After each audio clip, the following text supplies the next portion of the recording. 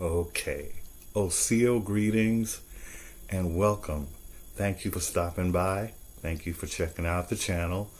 I want to say thank you, and I hope you get something or have gotten something, even if it's just a little something, out of my videos. I've been wanting to do a welcome, and I just, I know it has to be freestyle, but that means I have to do several takes to get the one that I think will work. So here we go. The channel started at the very beginning of what we are calling the pandemic, and it soon at that time we had the George Floyd incident. So in some ways, I hope that viewers can, if there's content in the videos that perhaps are offensive, I hope that viewers will understand the trauma at the time and the need I had to put a context to the trauma. And I just want to be clear. I said it briefly in one of my videos. We, particularly people of color, are dealing with so much trauma. It truly is amazing that we are here today. So how I dealt with my trauma was through my videos. And I have to say that I think it was, for me personally, it's been a wonderful experience, a good way to express some things I felt about the George Floyd incident and the bigger picture. We could say that incidents like George Floyd are isolated, but it gets to a point where some of us, we see a pattern, and it's a troublesome pattern here in the Americas. And I think I did explain that at the time it felt like it was just further dividing a nation that was trying to come together in the wake of a larger issue that affects all of us, And so the George Floyd incident was just, I couldn't believe that the media needed to go there. I hate to say it that way, but I guess the best way to say it is just how I said it in my video. It was just bad timing, and it for people like me, it made me want to put it in a context. Enough crying each time it happens, enough being, shocked and awed by it. It's like, what is this? Where's it coming from? And my videos have helped me to understand, for anything, I feel that you have to go to a source. There is a source for everything. Things just don't appear, things just don't happen. And in the case of American media, the incidences of so-called, the killings of black men, when does it end? So it made me look at the world, and it made me look at our people of color. Now, I don't mean to exclude anyone, but particularly people of color. I feel like there's something in my mouth. I don't know. Pardon me. It just feels like hairs. So I wanted to look at what at our part was the idea. And the only thing that came up for me that I think is something that we all pretty much are in sync with, or have this something that ties us together, is religion. And it made me, so as I'm looking at the world to make sense of so many George Floyd incidents, forget the one, it became, okay, I'm home now, I'm working from home, you know, my eyes are seeing things a little more discerning, you know. What is this thing? Why does it keep happening? It just made me look at the whole picture, everything. I tried to think of everything that would go into this mix. What are we doing as a people? What is the media doing? What is the greater public doing? You know, everybody. Everybody is shared in this, okay? And my findings were pretty, for me, it satisfied the question above and beyond. I know that religion is a major part of how a people see themselves and how are they perceived, you know. So then my videos took a turn toward a sort of calling out religion. And so what I find that I want to do in this welcome video is talk to people as opposed to religions. And if I were to sit and talk to individuals, it would go something like this.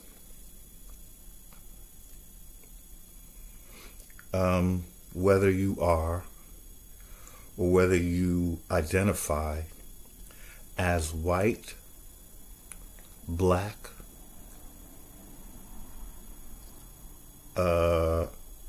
red, yellow, Latin, Latino, Asian, Arab, Indian, East Indian, whatever. I believe that we all have a duty to humanity that supersedes any religious doctrine. Okay? So when I say that, what I mean is my thoughts on religion are not necessarily thoughts about people. I look at religion more so as doctrine that is often misunderstood, but as well, they have an origin. I hate to wear out this example, but it is a major topic in my videos. For example, the Jacob and Esau story. You know, I'm going to go there. Okay. So that is one story of many religious stories that I feel can be interpreted to speak to the disenfranchisement of a people based on their, or what is thought to be their origin. So we have this story, and it speaks to a deity that affirms a birthright, even through deception, being ciphered off away from the birthright holder. So as a person of color who I happen to identify as indigenous, You'll see that in my videos as well. I explain that. I'm an American, and furthermore, I'm an American Indian. And I know that many of us are not used to seeing American Indians of a different hue, okay? But in fact, we are the original American Indians. You know, we can look at the 1828 definition of what an American is, and it says something about copper-colored aboriginals who were here when Europeans found them here. And then we have the American being transferred to the European. And what I had something to say about that I had not said in previous videos. But if you look at that definition, and it's one of those things where as you know, a day goes by and you find something, a nuance about it that you didn't see before. And what occurred to me was, in the dictionary definition of an American, at the start, in the first Noah Webster dictionary, the first edition, which was 1828,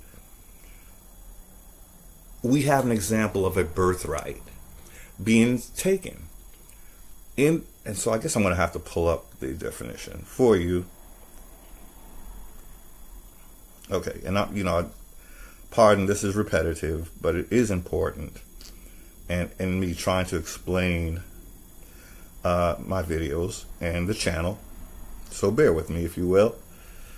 Oh gosh, I have so many screenshots.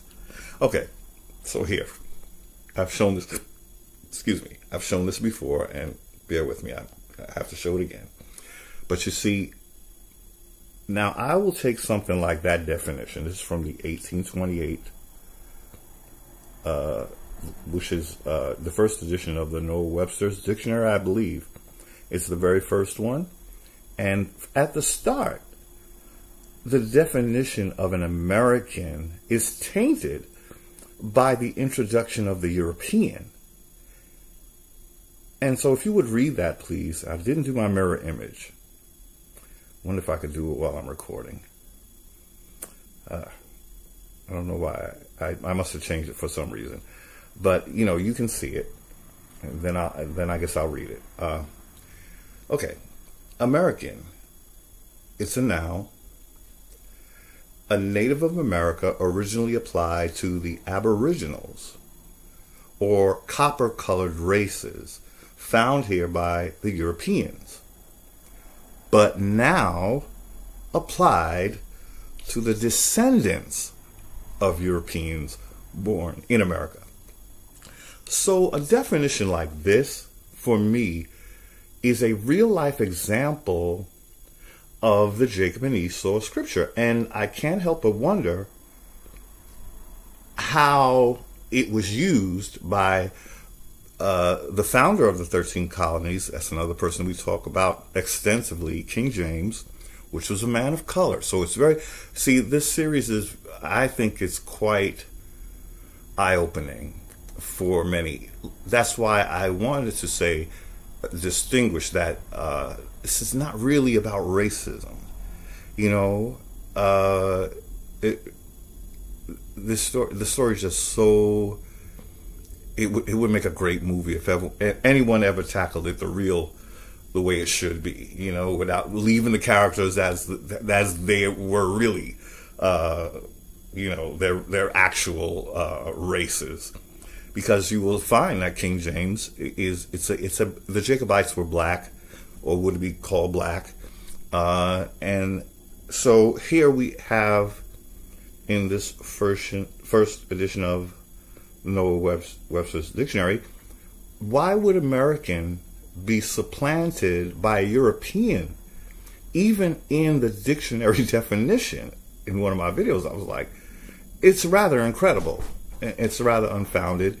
And so that's one example of what I see as religion coming to life and co-signing on the basically the identity theft of a people that are seen as perhaps inferior to the colonizing forces. And we do understand that King James was all about Catholicism. He did break away from it, but it's the same umbrella. So the scriptures that he's going by would have been basically the Greek Septuagint, or his version of it. And so this is a result of a mind of someone in power who would very likely feel that they are under unction of God, as King James did feel. Now, I said it in a few of my videos. This was a man who believed in the divine right of kings. So he believed that anything he did was of God, or unto, or on behalf of God. And here we have this travesty. So when I speak of religion's influence, I'm really talking about this level, not your average everyday person who may not even know anything about these issues, So, yeah, so see, there's a perfect example of a Jacob and Esau incident. The right for that the authority that someone would take to literally,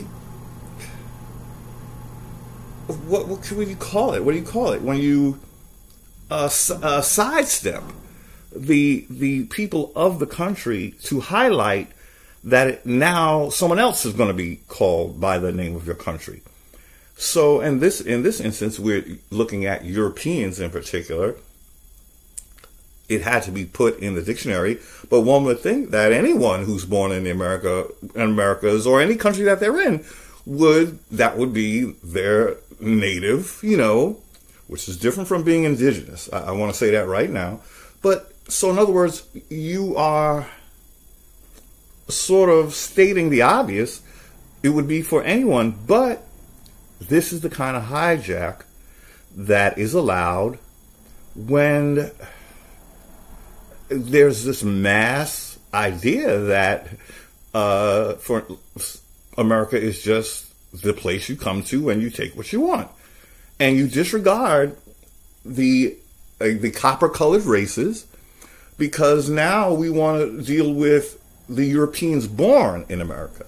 And you see, this is a perfect example of why my videos are here. I am here not to be racist toward anyone, or to necessarily promote hate of any religion. I'm strictly talking about, again, this level, the level of a king or someone in a position of power that we might not understand at the lower level of the social ladder, what's going on at the top, and what are the goals and objectives of the religious puppet masters, I want to call them. Now, I think I said it. If I didn't say it, I'll say it now. The reason why I feel I can reach human beings in as much as they are open is because I'm an example of someone who was all about religion at one point in his life, until I saw what it was doing.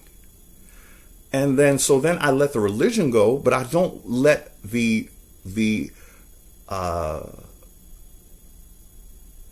idea of brotherly love. That's not lost. But to get there, in my case, I had to let go of the religion to embrace the idea of brotherly love, love of the fellow man, and that sort of thing. So for me, I came to a point where I realized religion, particularly the three major ones, they're not promoting that. They can't. Because there's three different deities. In one of my videos, I say that monotheism is quite peculiar in that at the same instance it's calling itself monotheism, we have three gods emanating from basically one book. The between the Quran, the New Testament, and the Old Testament, we're talking about one set of writings that have been divided. So it dawned on me that, for me, this is the source of my discontent. And those who understand that will understand all of it. They will understand what I'm saying. I guess I'll just emphasize again, people can make the difference where dogma and years of dogma may not. I'm reaching out to people. I'm understanding that there are those who are very true to their respective monotheistic religions and mean no one any harm whatsoever. You know, that's what I want to emphasize here. Those people I am not talking to.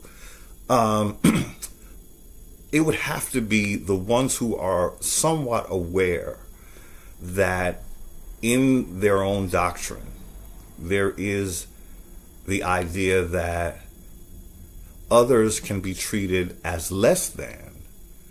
I think that is what the travesty is here. We don't want to do that. You know, within the monotheistic traditions, there are stories of people who were under what is said to be brutal slavery.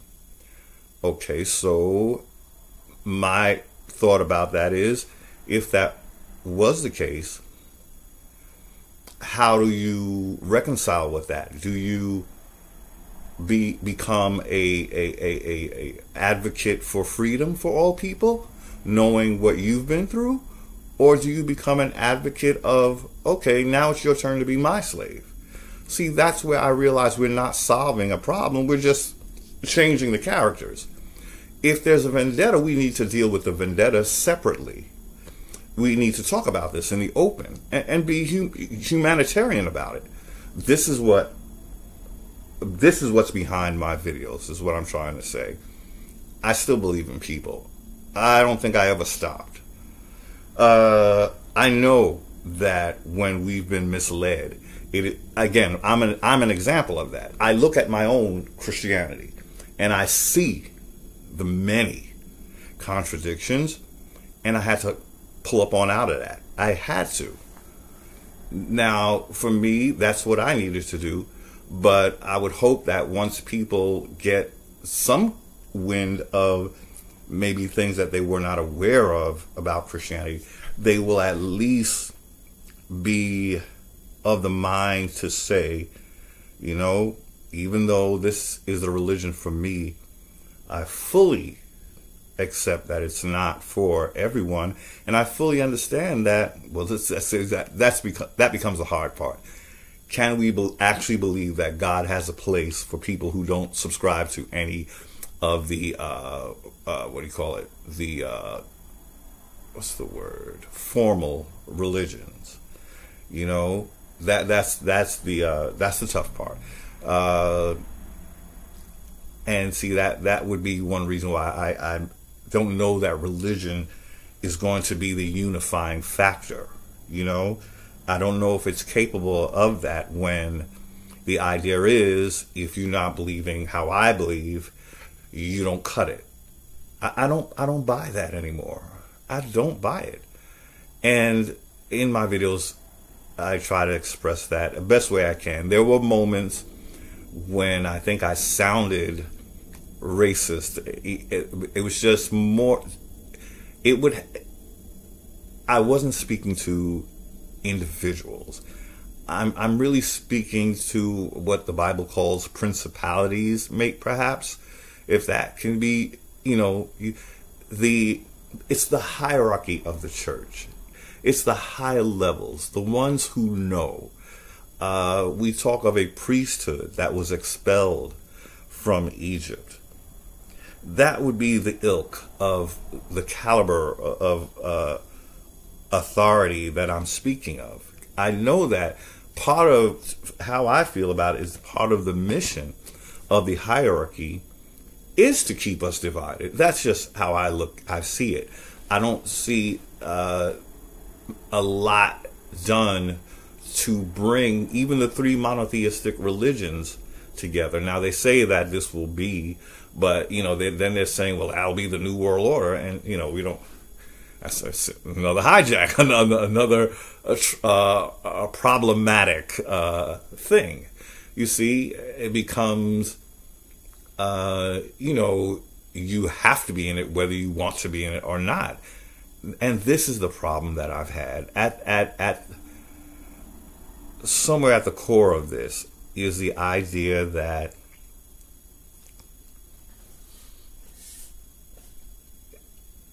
you're not choosing to be monotheistic is the means by which you can be disenfranchised as a human being.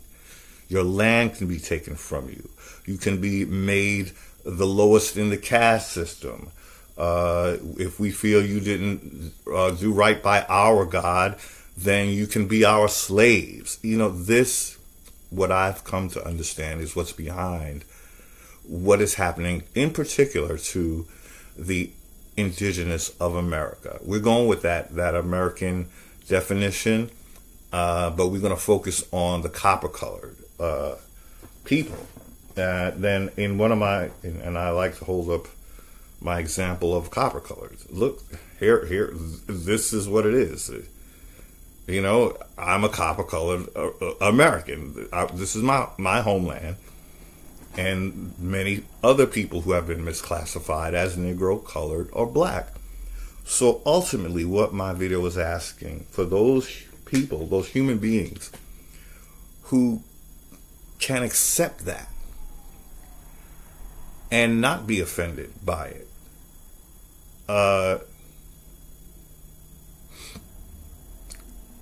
On any other landmass, this would be the norm. In other words, I say this often, I think, if we go to China, I'm sorry, China, I'm always using you. I don't know why. If we go to China, this kind of definition would not apply, would it? Now look at that and replace America with Chinese, and American with Chinese, and America with China. So it would be Chinese, a native of China, originally applied to the Aboriginals, or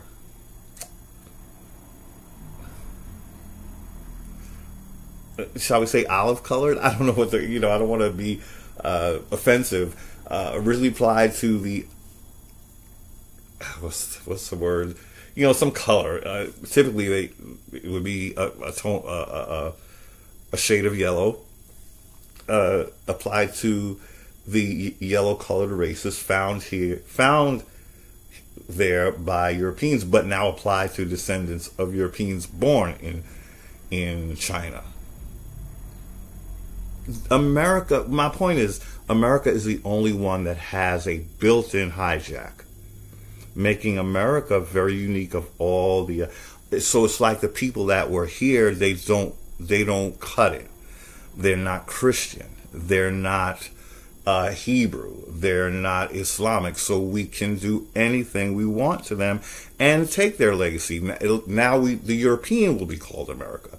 Again, when I'm talking about European, I'm talking about King James ilk. Okay, these were people of color that populated Europe.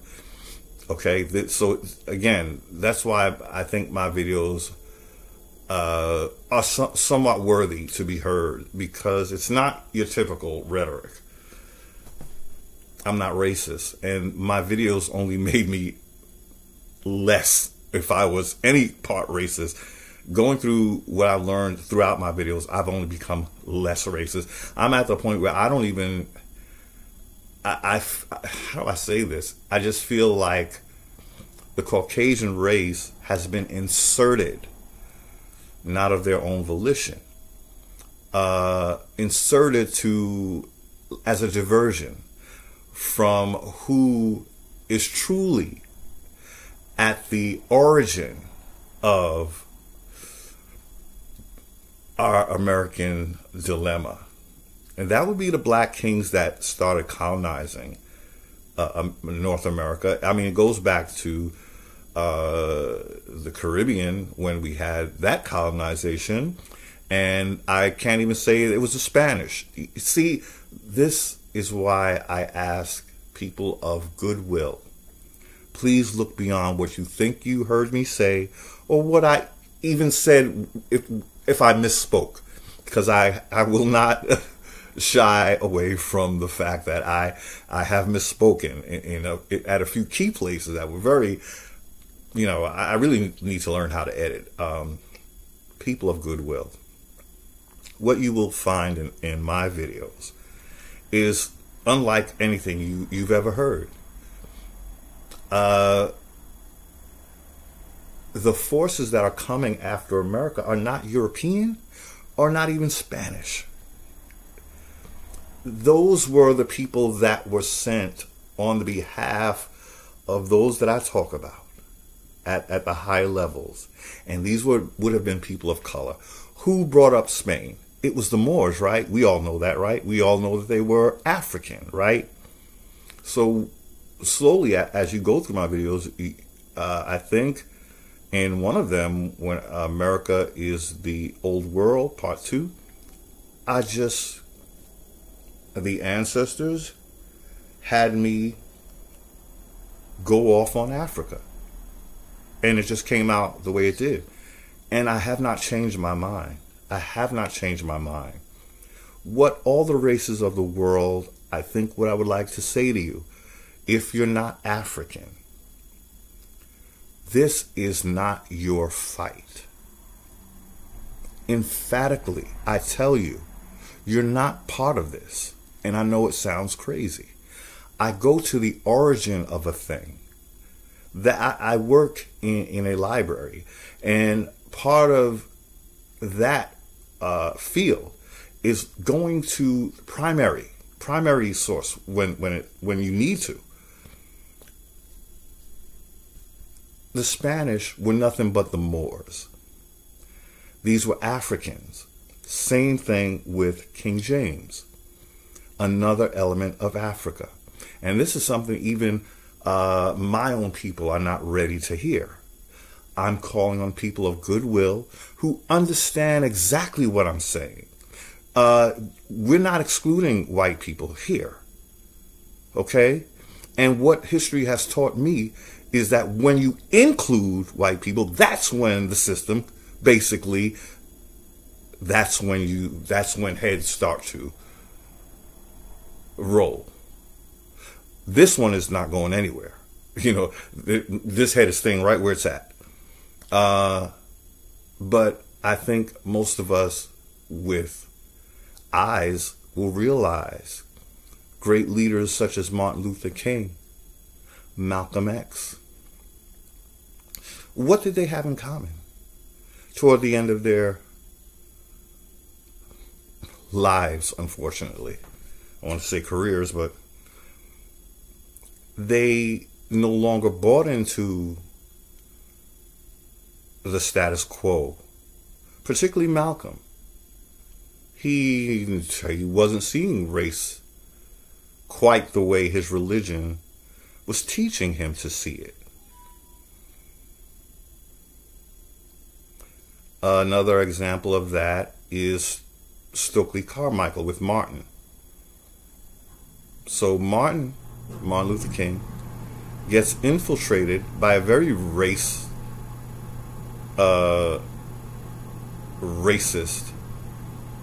ideology coming from Stokely Carmichael.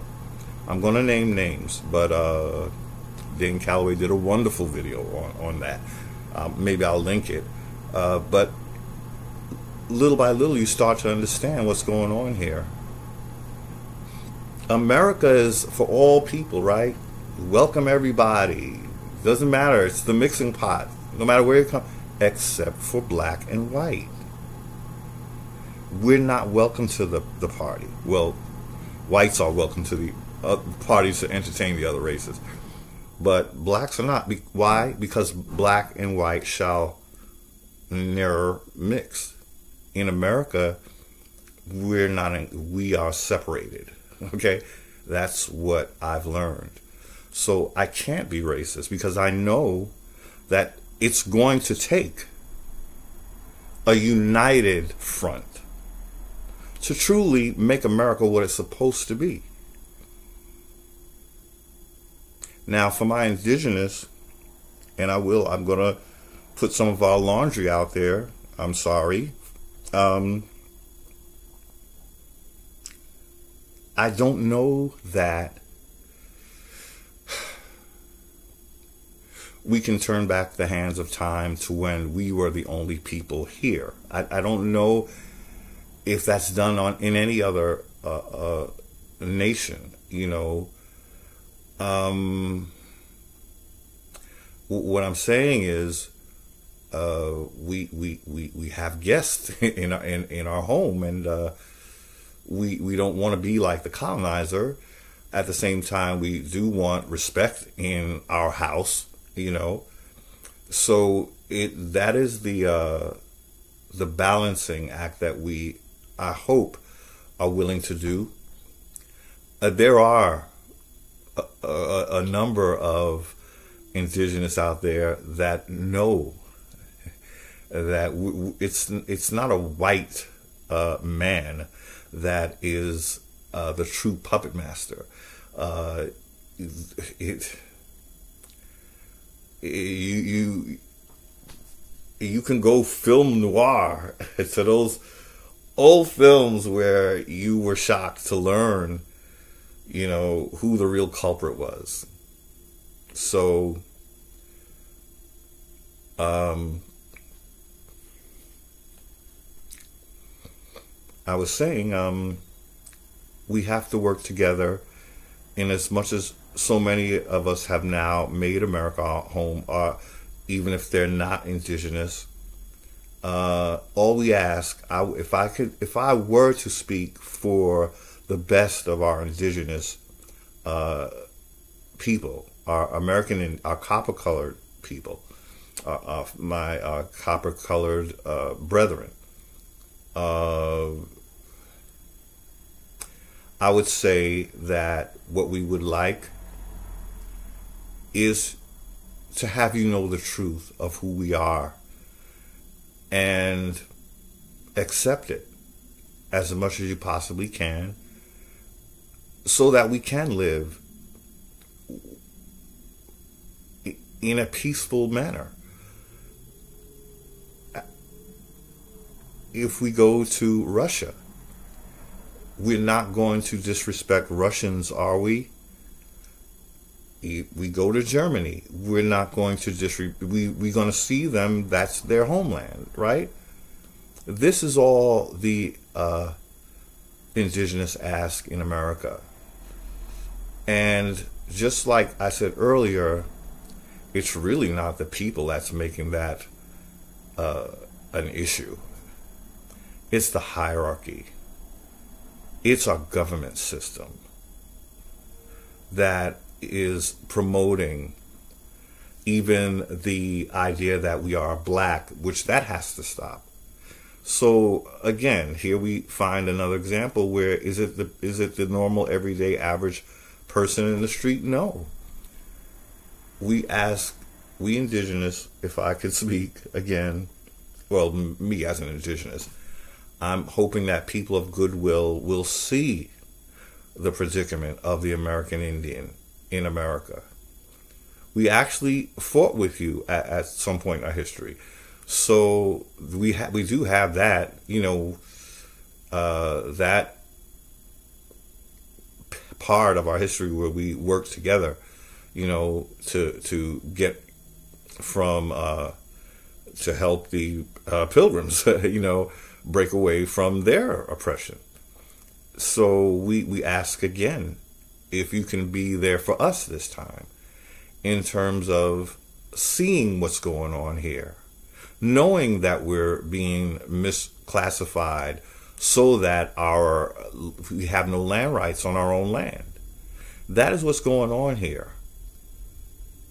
And that is why we need all people of goodwill, not just indigenous, to make that stand. Now, when you stand up for Black Lives Matter,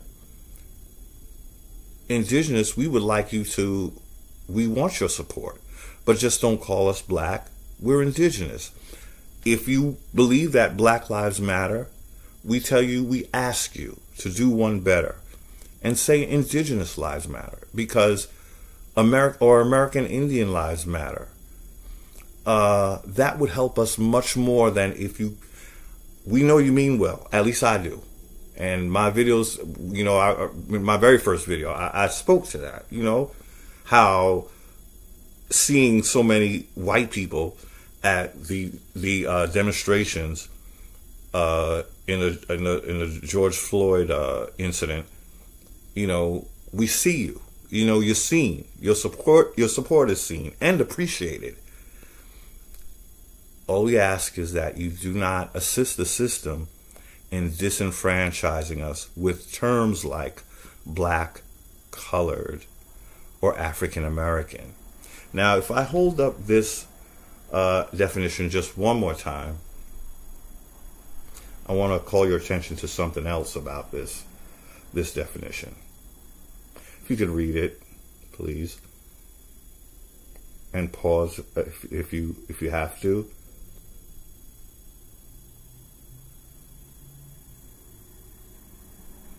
Okay, I'll read it one more time.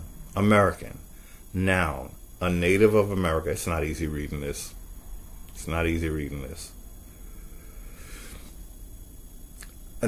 American, a noun, a native of America, originally applied to the Aboriginals, or copper-colored races found here by the Europeans, but now applied to the descendants of Europeans born in America.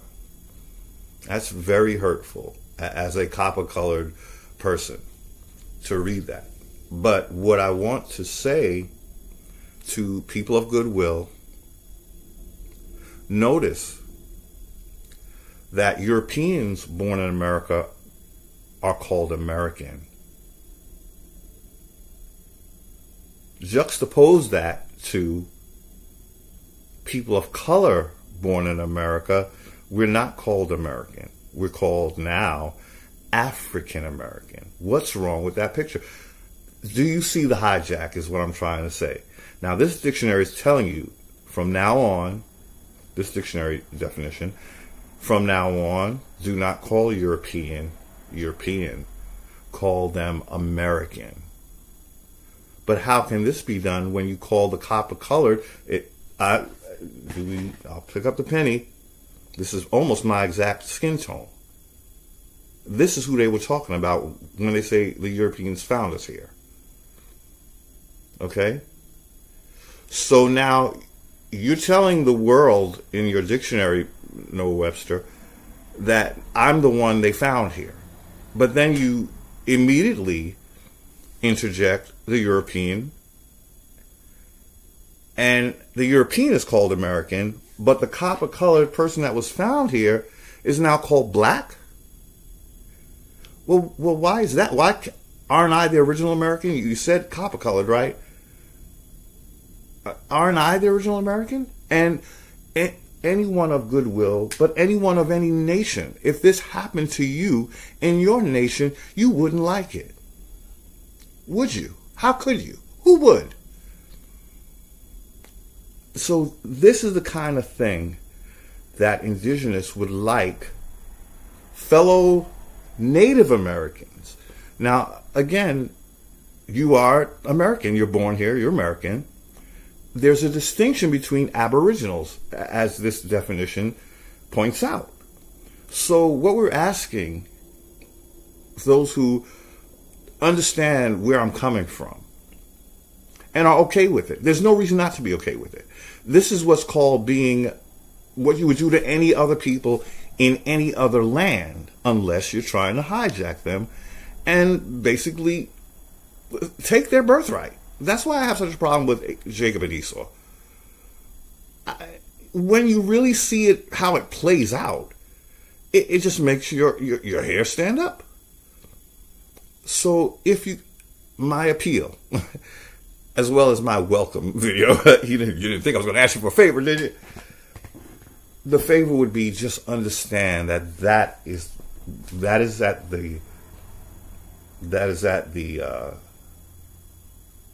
crux of my issue, and coming to the YouTube with it.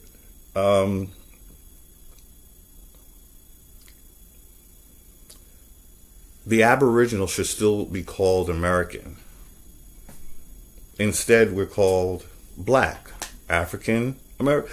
So in other words, why you're not calling the European American, why are you calling the African American? This is what's being done under everyone's noses, and not many of us understand that that's what's being done. But again, it's not from the civilian level.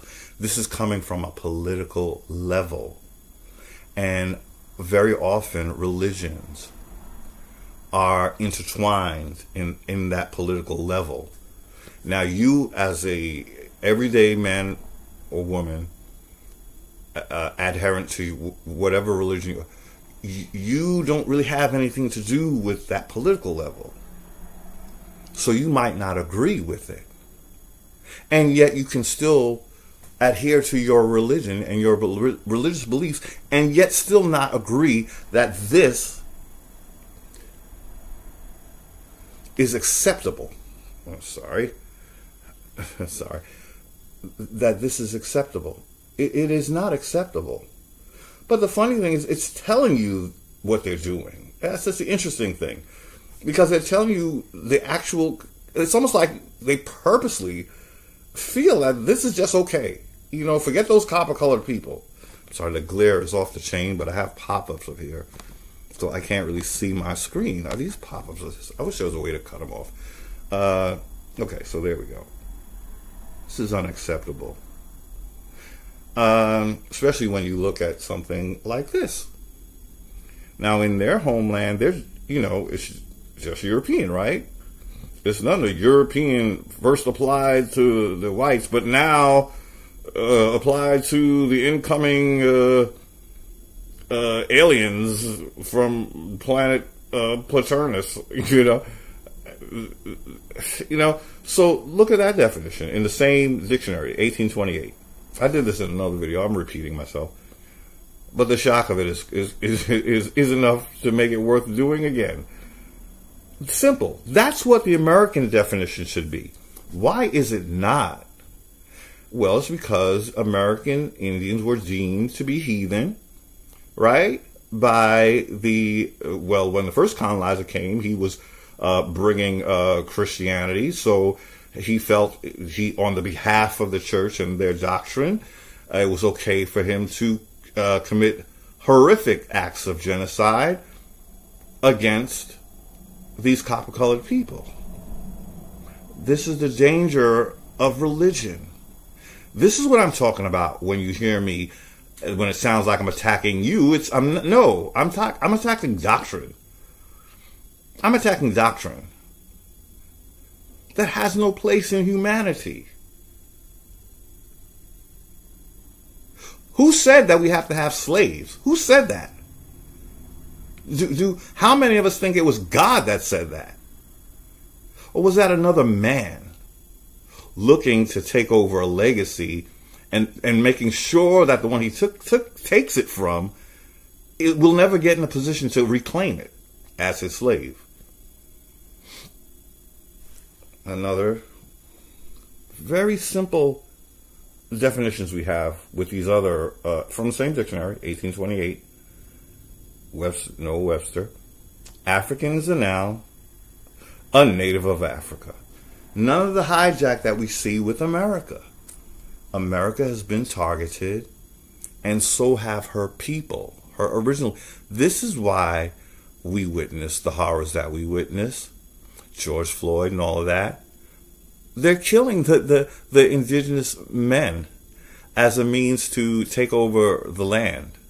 I mean, I'm just saying it from at its inception, that's what it was. That's what the game plan was. And it never stopped. That is why it called for looking deeper. I just want to show this since we're talking about Indians, and I'm saying I'm Indian. And that's an interesting definition on the, I believe, the bottom. You see, it seems that the original Indians were in the Americas. If you're telling me what that definition is telling us, there was no India when the Americas were, quote-unquote, discovered by Columbus. It was Hindustan. So he couldn't have thought he was in India, okay, unless America was called India, which that would have meant you came to the place you were looking for, and you found West Indians there. I've said it in my videos, but my maternal side is West Indian. That is also how I claim being Indian. We were the ones that Columbus saw here. The first colonizer, it was the West Indians that he saw and referred to as Indians, not the North Americans. Although North Americans are Indians as well, I'm just saying that the Indians that Columbus saw way back in the 1400s, which is, way before King James got on board with North America, we were who we saw. My grandmother's people in the West Indies. They were Carib Indians. Carib Indians.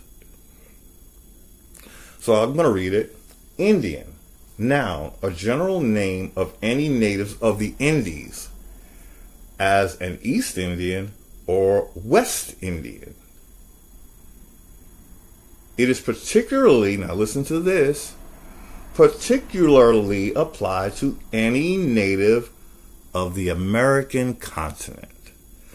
When you wonder why I am now reclaiming my status or my birthright name as Indian, this is why. I'll let you read it again.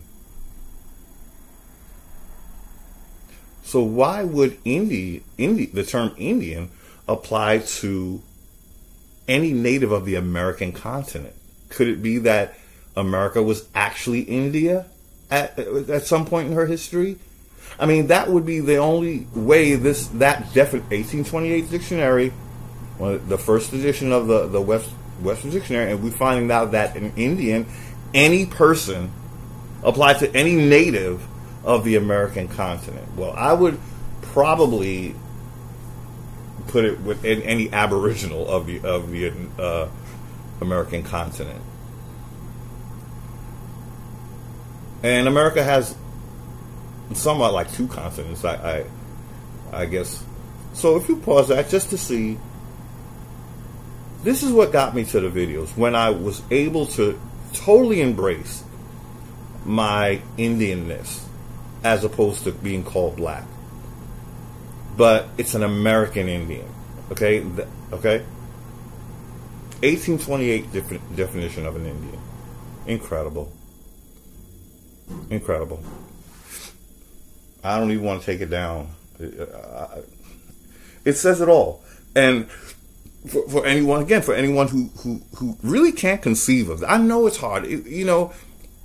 Although I did become more comfortable with knowing that I was an Indian, it wasn't easy at first. So I understand that many people, probably particularly Caucasian people, I can almost see the shock, or the what is he talking about? I don't know any other way to explain it to you. You're so used to us being called black, colored, African, but try to look at it this way. Again, every continent has its natives, every one. In the case of America, those natives are being disenfranchised from their land. Obviously, America is very it's a fruitful land, and the colonizers never really left. So you might imagine America may be one of the last countries that is being in this predicament where they're reclassifying the Aboriginals, the copper-colored Aboriginals, to this day. I don't know where else this is going on. But we have some of our so-called black leaders who insist that we wanted to be called black. Why would we want to do that? Why would we not want to be called by our native land's namesake? Do you really think that we would want to be called black? What? Why? It says nothing about where we're from. We did not choose this. We were coerced. We were mass indoctrinated in the school system, because that's and till what you had was an older generation that feared that they would get abused if they spoke the truth to their children. Their children going to the public school and being taught that they came from Africa, when no one in their family ever said that to them. This is what colonization in the 19th century looks like. It's still happening. The ones who have hijacked America and want to basically say that they're have more rights than the indigenous of their own land. We're talking about kings, man. We're talking about kings. King James and his son King Charles II, King Charles I. They're the ones who started the colonies. And then they figured out that they would have their white underlings do their bidding on the quote-unquote New World, in the New World. So then we have our American Indians thinking that white people are oppressing them, erroneously thinking that white people, not when there's a king involved. A lot of people don't understand how kingship works. I think, I have, this sounds crazy, but I have Leo in my chart. I'm not a Leo, but I have a Leo in my chart. I understand when someone says king, I get it, A lot of people, I feel like people they're not putting they don't know what kind of power a king, especially one like the Jacobite kings, who were also the Byzantine kings.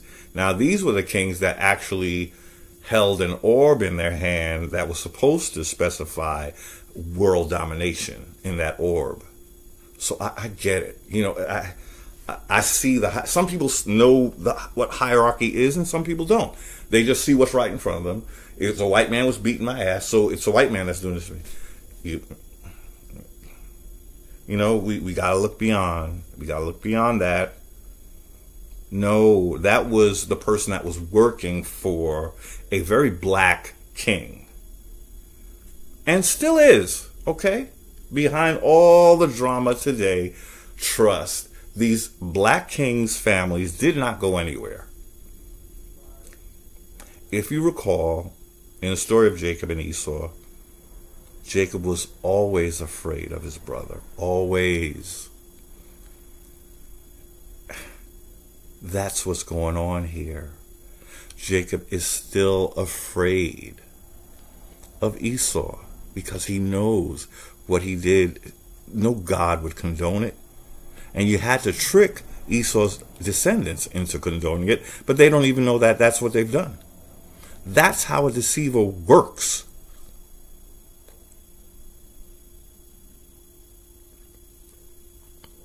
On that note, I've never spoken to possible Jacobites that are watching. And what would I say to a Jacobite that was watching my videos? Human to human. What would Esau say to Jacob?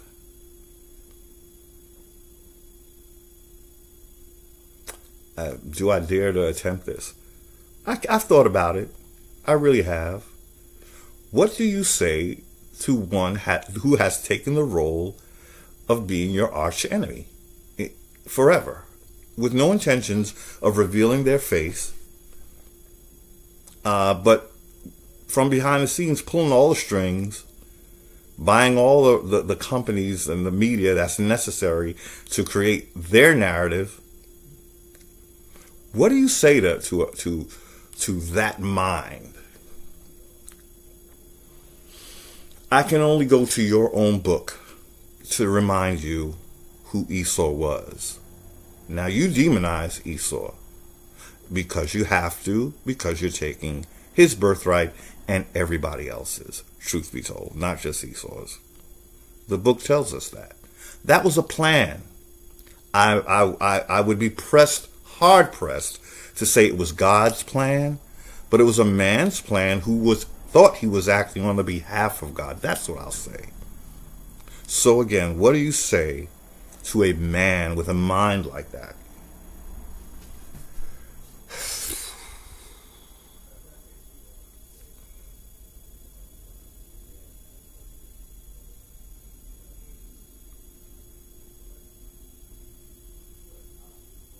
No one is looking for bloodshed. It's not necessary. If you were to fight us, you are definitely fighting on the wrong side, because no one, I repeat, no one would willingly or knowingly agree to giving their birthright away. Yes, I understand you put it in your book. That's your book, of course, you put it there. But even in your book, you speak to a time when Esau would break your yoke off of his neck. Did you ever think about that? I guess that's one way I could approach a Jacobite. Did you ever think about what's in your own book? Or is it that you've taken the role of God so seriously in terms of thinking that you are God, that you just wrote that and slip of the tongue, but I'm God, so I don't have to go by that? Is that the idea? Just asking. But it is in your book. And whatever binding spells that is on that book, it's in the book. That is going to come to pass because, well, it seems like pretty much the rest of it came to pass. You had us as your slaves, right? Unknowingly and by force, and over a series of many years. It's up to you, Jacob. It's up to you. If I were to speak to a Jacobite, see your situation, and if there is any semblance of godliness, you would understand that what you're doing is beyond the call of duty. I would say it's making matters worse. Is there a place where you are hands off? Instead of trying to reinvent the same thing over and over with a different name and enslaving people through an imagined debt of fiat debt, we're paying debt with debt, and it's illegal, but we do it anyway. And this system, you cannot uphold a system like this, Jacob. Esau never, well, it's in your book, so I can't say. The book, you get caught in, it so well that you forget that, someone did write it. And they had a reason for the way the stories went. So in their version, Esau, was pretty docile. So if I were to speak for Esau, being fully awake to what is going on,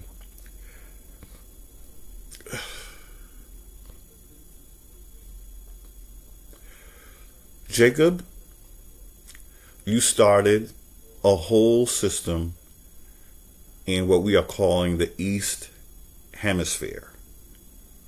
That is your domain. You have no lawful rights, and truly you don't even have legal right to pull off what you're trying to pull off in the Americas.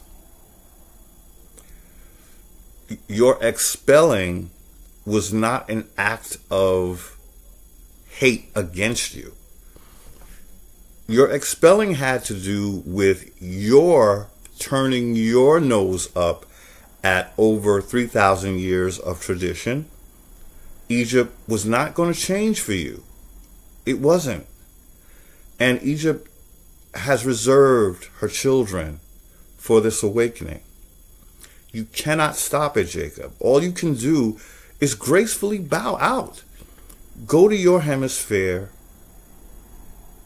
and deal with us man o mano. No more of the technology that you do, the trickery, the having us call ourselves children, or lost at sea, or all of that. You gotta stop it, Jacob. You got to stop it. You're digging your grave deeper, And the nanotechnology thing, you got to know that that's not going to accomplish what you want it to accomplish. And a mind that is awoken, or has awoken, it cannot be, it won't be put to sleep so easily, or ever again if it's fully woke. So even you're running out of options, and the ones you're choosing now are of the most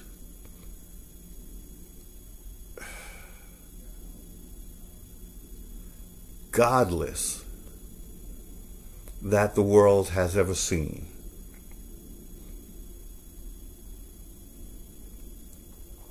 I'm going to speak to what's behind Jacob, and I'm going to speak to an ancient Egyptian deity known as Set.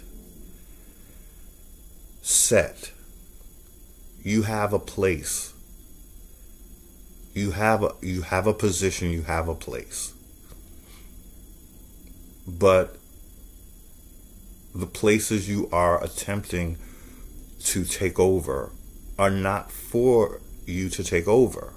The gods have given you your place. You need to step back and do what you do. You're storm god. And now we have another god who is just another face of you, who's also a storm god. Set. Heru is the air. I am Heru.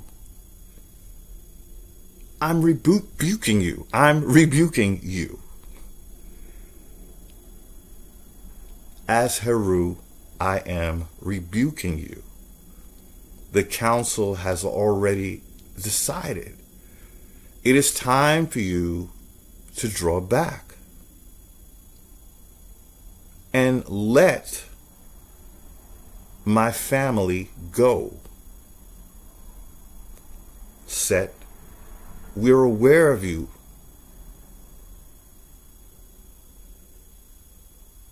It takes one or a few, and then it goes out. Set, we understand you had strong desires for the throne.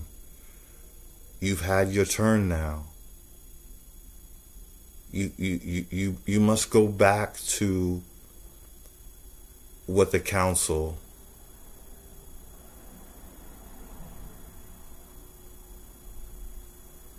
or where the council placed you.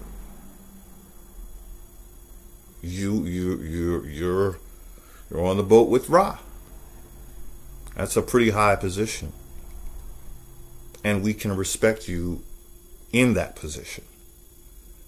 But not in the position that you lost fair and square. I know the story said, and I'm telling it. I might link a video. But these, for my viewers, if you know the Egyptian cosmology, you know exactly who said it, and you know why I said what I said, and you know what I'm referring to. But I'm calling out the principalities. When you really boil it down, it's not even the Jacobites. It's the deity, or the principality behind that mindset. So, in that vein, I can set the Jacobites free. I know where your mindset is coming from. I know the force that empowers you. It is a storm force. It creates diversions as a means to grab power. It's set. And if any of our people ever dare to learn our ancient cosmology, Egypt was in the Americas. That was our cosmology, indigenous. I'm sorry. I know you don't like it. But what we are dealing with is so severe now. Set is in full force. You have to call the deity by its original name. So we have to rebuke Set and send him to his rightful position as on the boat with Ra, Amen-Ra. That is where that's his domain. And what does he do? Is he helps Ra in the ancient Egyptian cosmology. He makes sure that Ra shines every day from here to eternity. Ra meaning the sun, bringing glorious sunlight. And for that, we can thank Set. We can actually thank Set. On that note, that is how I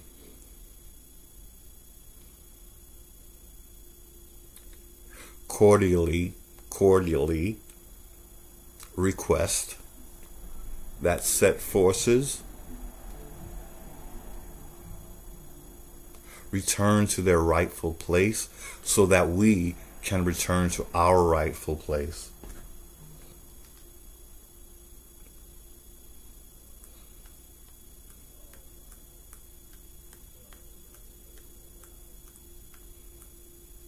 This is not our rightful place.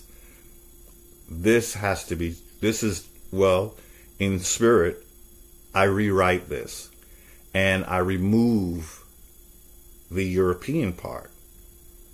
Now, this is no disrespect to the European. There's forces, again, when you go to the primordial forces, it's not people, it's the principalities.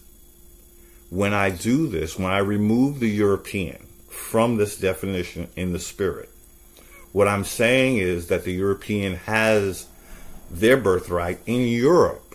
That is rightfully yours. And for you to own that, you have to not include yourself in this definition, in the spirit.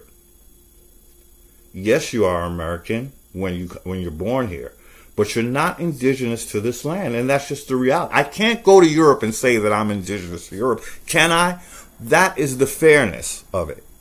Again, if there's people that have a problem with that, I bid you to look a little deeper.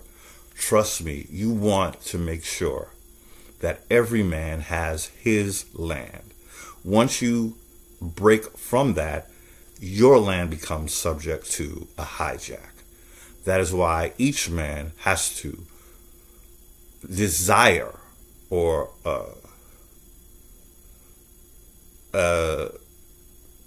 promote, exalt that every man has a right to his own land. Europeans have Europe. Africans have Africa. Chinese have China. Americans, American copper colored. Each landmass has a phenotype. The phenotype of America is a face that looks very similar to this one. If you have a problem with that, then you have a problem having your own, which of course will make you have a problem with me having my own. This is a spiritual thing. It's not about kicking somebody off of any landmass, but it is about, if we continue to live on that landmass and call it home, respect the people that you found here. Respect them. They're not black. They're American Indian. They're not colored. They're American Indian. They're not They're not even Native American. They are American Indian. Native Americans will be the Tonto, and forgive me, I don't mean to be disrespectful to Native Americans, but again, the Europeans found copper-colored people here, not those what they are referring to as Taino. You know, when you see the picture of what that looks like, that's not copper-colored. We're just trying to go with the truth that we have been given, because trust me, there's so much truth that they're not telling us. You have to grab the little shreds that they did throw us. It says there were copper-colored people populating America when the Europeans found them. Or, yeah, how's it say? Found here by the Europeans. It was copper-colored races that were found here by the Europeans. And from then on, we've been called black. That, again, that is a religious thing. It's not necessarily on a civilian level. But then the civilians are of the mind that, oh no, we were the first American Indians. That would be incorrect. There were no Spanish speaking like that when Columbus arrived here. The Spanish is coming from Spain. The copper-colored races were not speaking Spanish. It was likely some form of Algonquin. But yeah.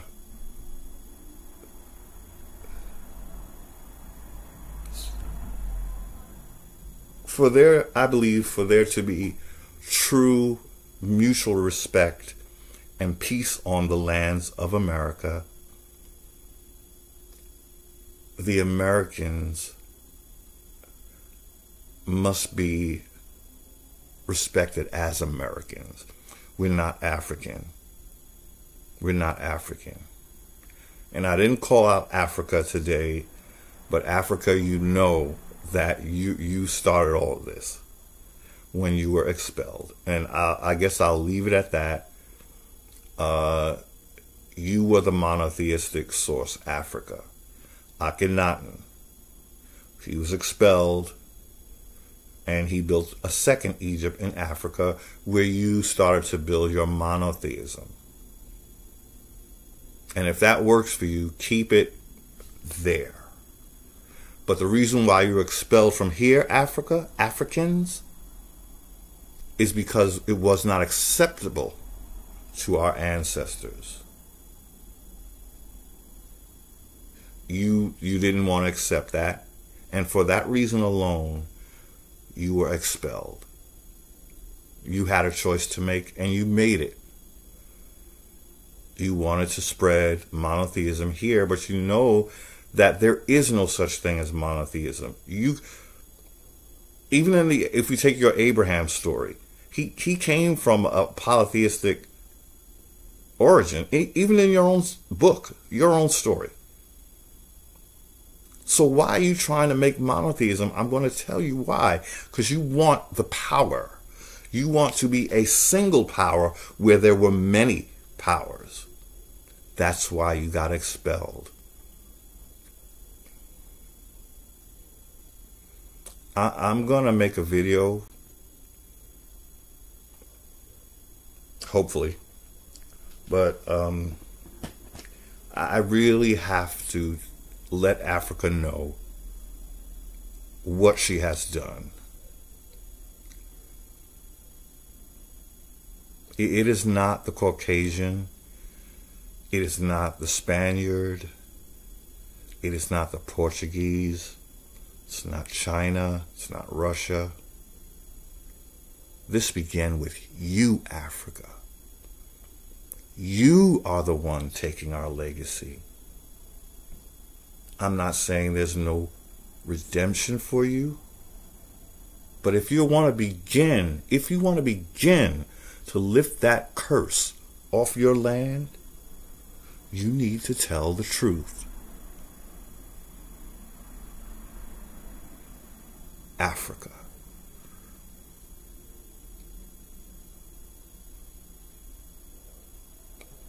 You have us in a position where we see ourselves as cursed. But when you look at the surveys and the what do you call it? The charts that speak of the poorest countries in the world, you're on all of them, Africa. You are cursed, Africa. You said we were. In your storybook, you say we're cursed by God. Your monotheistic God curses us because we're not adhering to him. Well, as you know, Africa, we never adhered to one deity. That would be a sin for us. It was a family of gods. And our people always speak of family, but they don't understand a physical family is based on a spiritual family. No one ever talked about the breakup of the family in terms of the disrespect of the gods. The gods were a family. That is what Set was against. So there is another point by which the family is destroyed when you only want to honor one of a family of gods.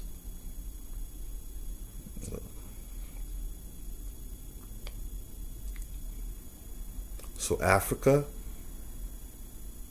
you can continue to hide and try to convince the world that your poverty is not an act of God or the gods. But at some point, the world will have to look at you and wonder, why can no one help her? Why can no one, with all the money that they throw at you, why are you still the poorest country on earth? For what you did, Africa. Repent, O Africa.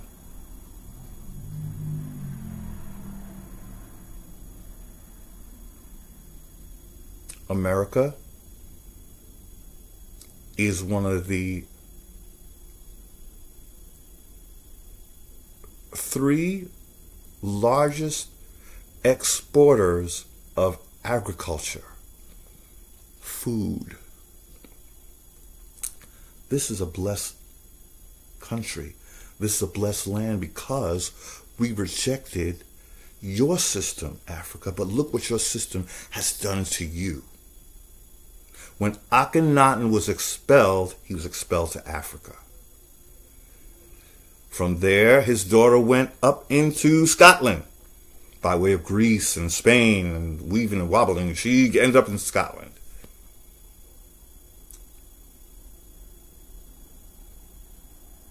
So Africa, it's all pointing to you. Yes, it was, you were one of us. It's so hard to accept that.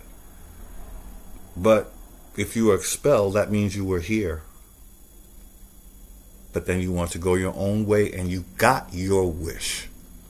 You cannot come home now and try to wreak havoc on us because of what you refuse to accept. Now, there are people in Africa that I understand. The civilians may not understand anything what I'm saying. I'm talking about the political hierarchy. I'm talking about the Confederation of Nations who know the truth about America. It's either two things with Africa, and then I'll try to close. Either Africa is cursed by the gods themselves. I looked at the numbers. I saw the surveys. It's official. The last one I saw was from 2021. 9 out of the 10 poorest countries in the world are in Africa. It's either God cursing Africa, the gods, or it is a political ploy to make Africa look as if she's poor. That one would be worse than God cursing her, because that would show that it's all a fraud and that it's a ploy. A ploy to what? A ploy so that Africa never has to account for her African Americans. She can just say, I'm way too poor to assist you in anything you might need. Thank you. Goodbye. Or any of those who are being said to be of the diaspora. So it's either one or the other, Africa. You tell us. Either God, the gods. See, I got my monotheistic programming is full force. But actually, the Egyptians did believe in one God for us. It just had many faces. So again, it's either the gods that are keeping you in your condition of poverty, or it is you playing the role of poverty as a means to make sure that you can land grab and identity theft Americans. Because we're the ones you're coming after. How do we know this? Because we're the ones called African Americans. No one else. You are putting your name on our identity. We didn't choose that. And in as much as we did it in ignorance, and you know it. Most of y'all know that we're not African. But see, that's what I'm talking about. You're not saying anything, are you? You're just rolling with it. In one of my last videos I said, and that's how we end up with a very African Obama in our White House. Africa. How did that happen? How does a real African American get that seat over American Indians? There's been no American Indians in that seat. But that's how you do it. You get us to call ourselves African American so that you can slip an African, a real African, in our seats of power. Oh, Africa.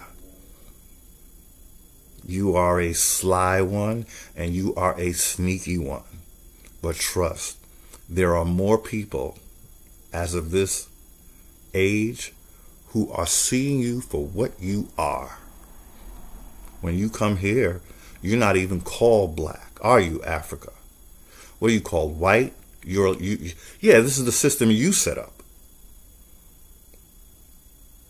You're the caste system creator. So you get here and we think that you're called black, but you're not called black. Are you, Africa? And if you're called African, you're still getting better treatment than American Aboriginals, aren't you? This is your setup. Next to us, you're the ancient people of the world.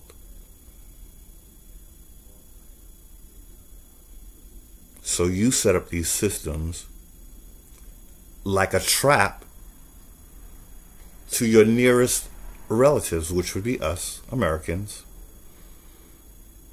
What it is, it's Osiyo versus Set. That's what it actually is. But now it's Heru versus Set. So maybe I did touch on my Africa speak. Maybe I've said enough for tonight.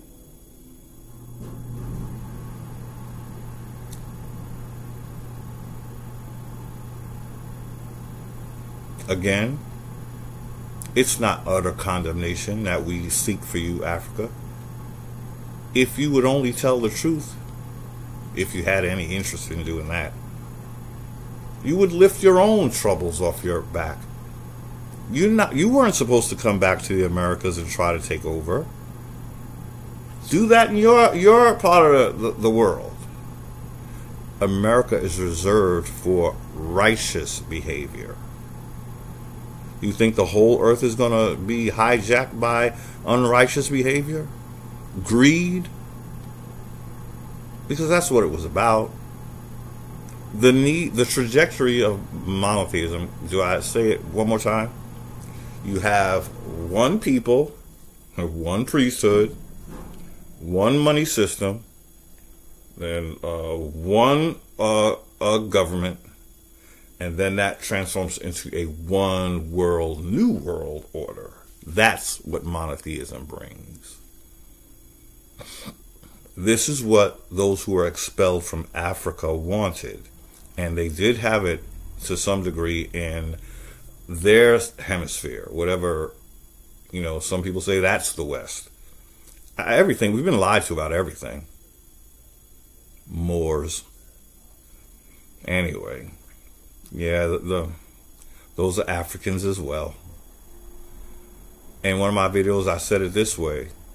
Whenever some great mighty man falls in the East Hemisphere, King James, a great mighty man, but he was taken over, and then after that they come and kick our asses in America. I think is what we're led to believe, that the Jacobites got overturned, but then everybody came to kick your asses in America. Okay, and then so that's the same thing that happened with the Moors. They got taken over by their white people, and then their white people come and kick your ass in America. Why is it always that we are the target, my brother? Why is your problem becoming our problem? So what? You get defeated and those who beat your ass come to kick our ass too? What did we do to them? Or what did you tell them to do to us? Again, the Moors get defeated. Those that defeated them now come here to kick our ass. What did we do to you? Don't let your daddy's vendetta be yours. Because you got to know what your daddy did first. Don't believe when he tells you, when your daddy goes to tell you to kick somebody's ass, ask him why. Okay? So yeah, the Moors get defeated and now Americans suffer. How so? We ain't got nothing to do with that. King James is saying that that got taken over, the Jacobites got taken over by the white ones. It's always using the white man as a scapegoat, right? That's the game. They're elevating the white man because they can't come to us face to face. So they're hoping that the white race will do that dirty work for them. But even the white race is like, what is this bullshit? That's why they're in the Black Lives Matter, or quote unquote Black Lives. But we're going to ask, as I asked earlier, if you could turn that into indigenous lives matter, we got a deal. Only because it's causing us more harm than good. They call us black, that means they get to treat us like shit. Okay, and we have no rights. We have privileges and benefits. Indigenous people have rights on their land. So yeah, I'm going to say it again because it dawned on me, just for those in the back, in the nosebleed. Every time a European black gets defeated, those that defeated the European are now coming to America to bust up some asses, right? But the question is, why? Why is that always the pattern? Why don't they stay there and they were fighting you over there, right? So they got, once they beat your ass, they got all of that, right? Why all of a sudden is they coming for us? My guess is it's what they've been told about us again, you know. But it's their daddy that's sending them. They want us to believe, oh, my son beat me so bad I couldn't stop him when he came to kick your ass. Brother, you don't play another player, brother.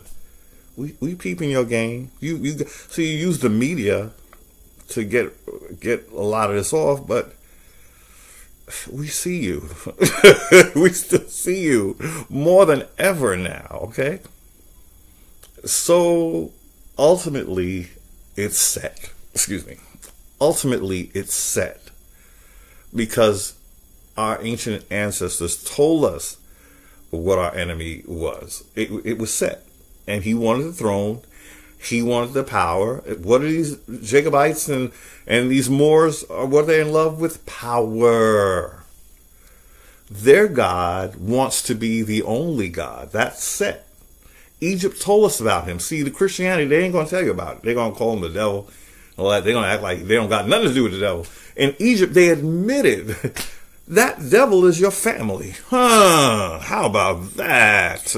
It's a family member. Thank you, ancestors. You always come through. You always come through. And I'm talking about the ancient Egyptian ones, okay? I'm going to source. Some people know the value of going to source. Others want to deal with the symptoms. And some just want to go right to where the disease began, okay? So if you think I'm a heathen, how do I say this?